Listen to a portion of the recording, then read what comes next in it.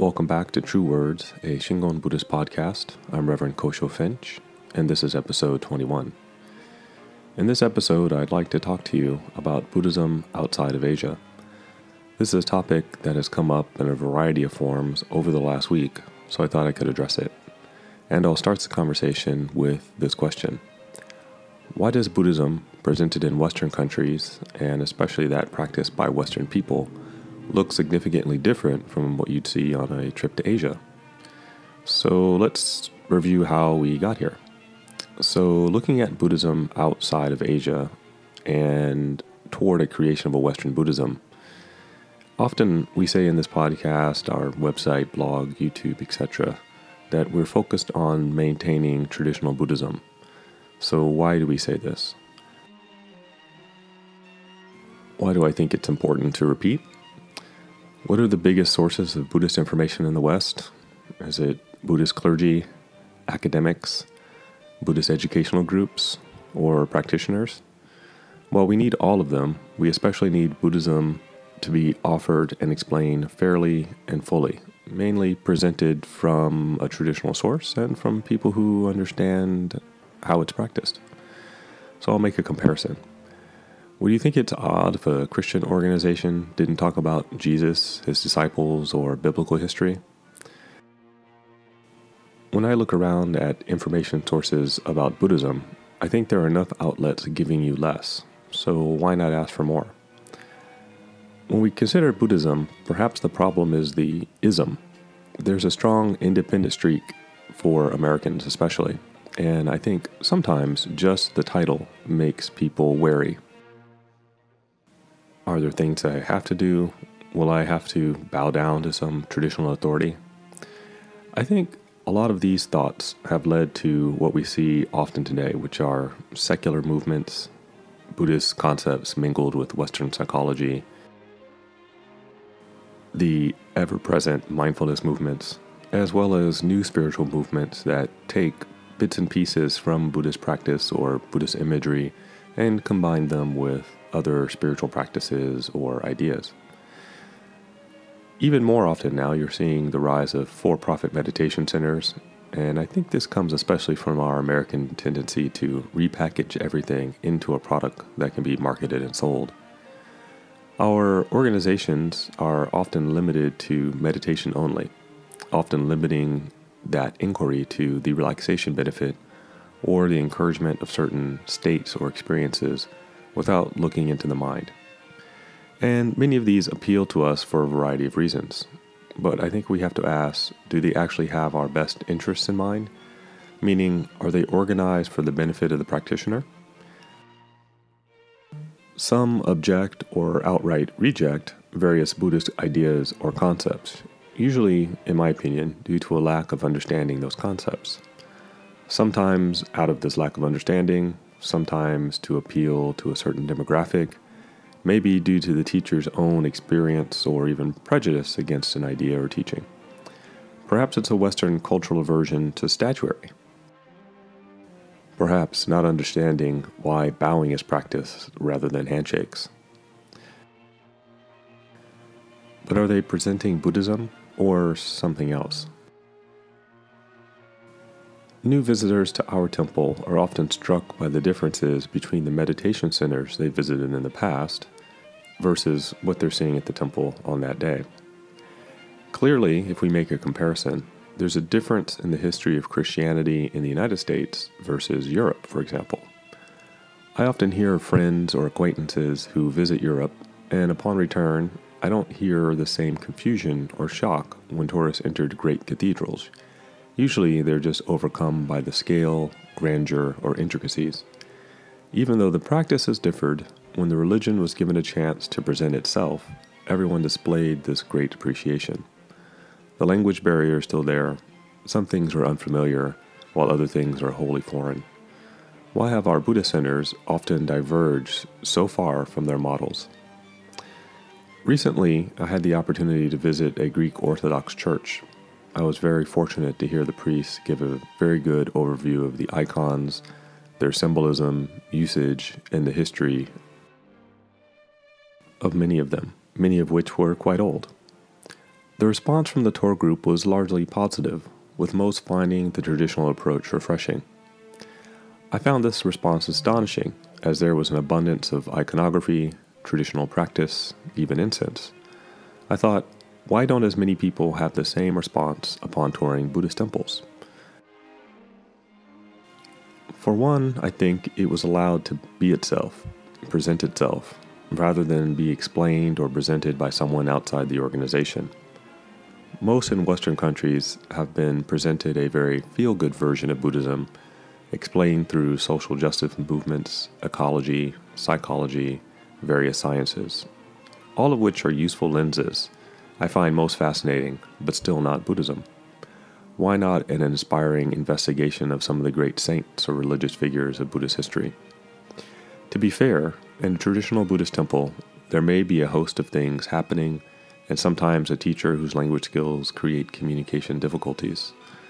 But many people are arriving with a certain set of assumptions and expectations created by non-practitioners, sometimes those with a shallow understanding and others with an agenda.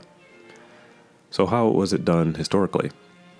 The historical example was that Buddhism was generally introduced by monks, often at the invitation of the government or at the urging of other government officials.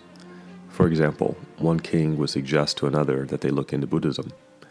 This was the model for Japan. The king of Korea suggested to the Japanese emperor that Buddhism would benefit the nation. After some urging, Buddhism was transplanted to Japan, later primarily from China, with monks from China coming to Japan, and later Japanese students going to China to study and learn. I should point out that despite our cramped flights and poor choices of in-flight entertainment, the journeys were significantly more difficult historically. The teacher may then be invited and asked to lecture or write about the Buddhist teaching and offer that teaching at court. If successful, generally land or a temple was constructed to support the teaching. This provided a focal point for the teaching and the network of translating texts and starting the process of learning the culture, language, customs, and how best to adapt the teaching style to the local people. While, of course, monarchy has largely given way to democracy, so we no longer have imperial land grants, especially in Western nations, we can learn something from this method. Buddhism was invited, as were people who had dedicated their lives to the study and practice of it, and it was allowed to speak for itself.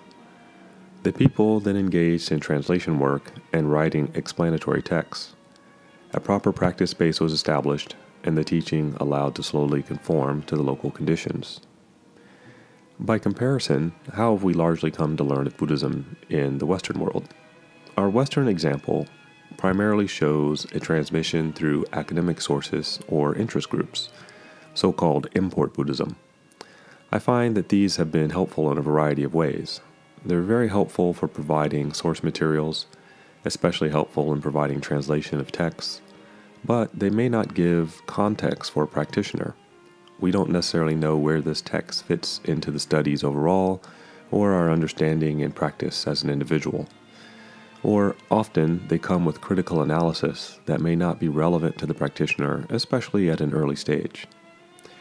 We do have another model, so-called immigrant Buddhism.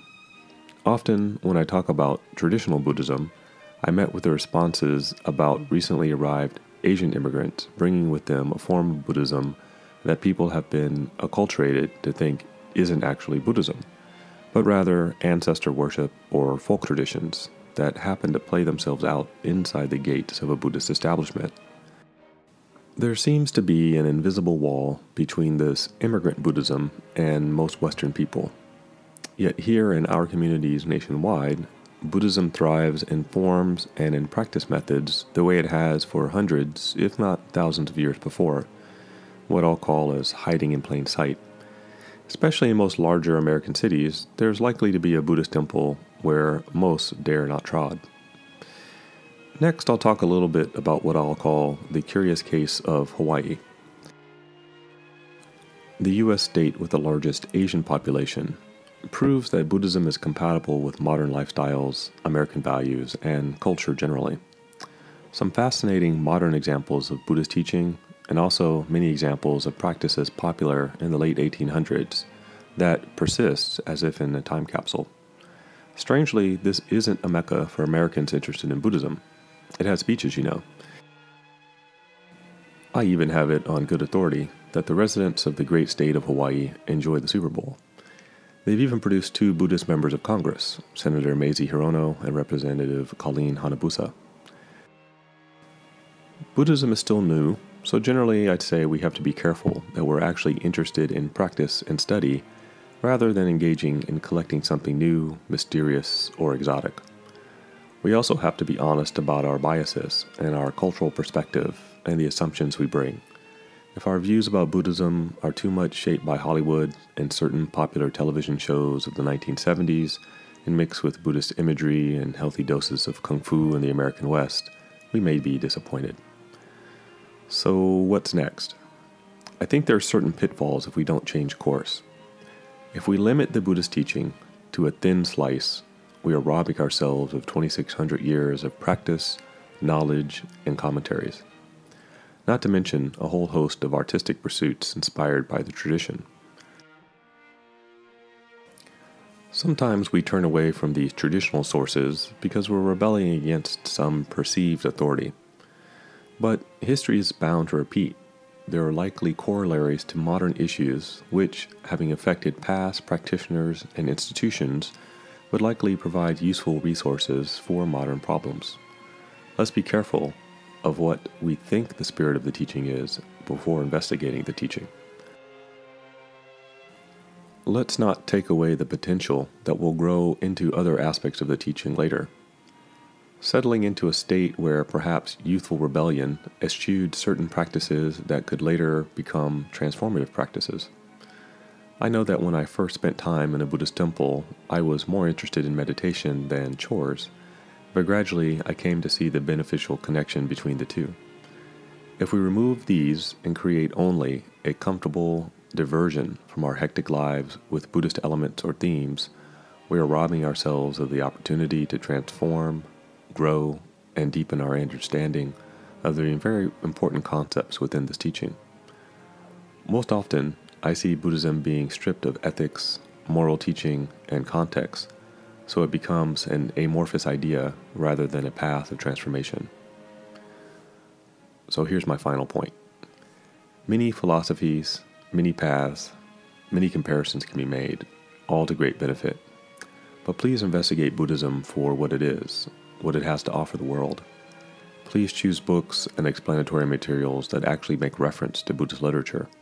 There is more than enough to draw from. You may not understand all the concepts that the Buddha announced initially, but don't toss them aside because of this. Place them on a shelf and investigate them more deeply later.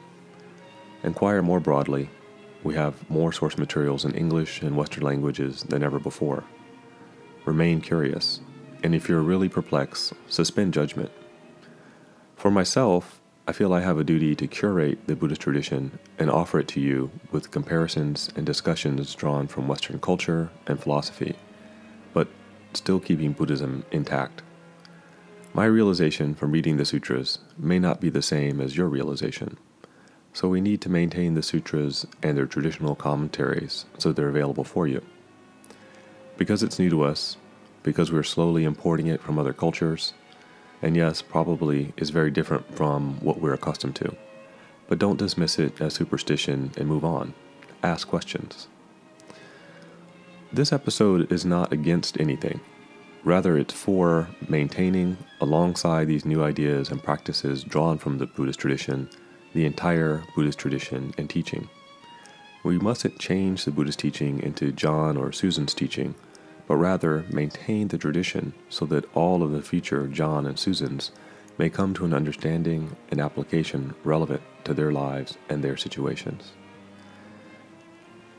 Thank you for once again spending time with our podcast. As always, if you have suggested topics, areas of interest, or feedback, please leave a comment or feel free to contact us. Thank you.